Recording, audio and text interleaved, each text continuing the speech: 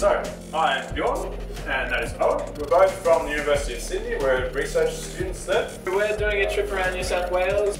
I work in making solar cells more efficient, and Owen works in making the internet faster. Now, what we're going to talk about is light. So another question, what is light?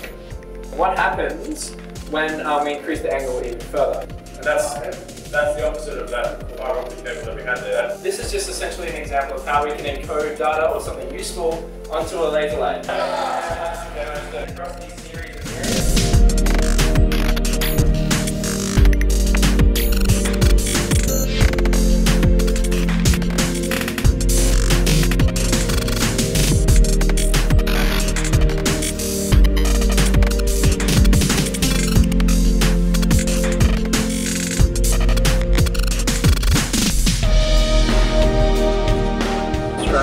Statistics from the Reserve Bank and from other official sources that suggest It's an arrangement of things, these little units.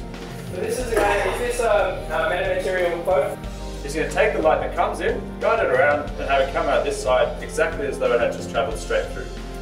Next simulation shows that indeed we've been able to cloak it. We have the laser maze set up. We've got a laser transmitting here and hitting a series of mirrors. The transmitting music along the laser light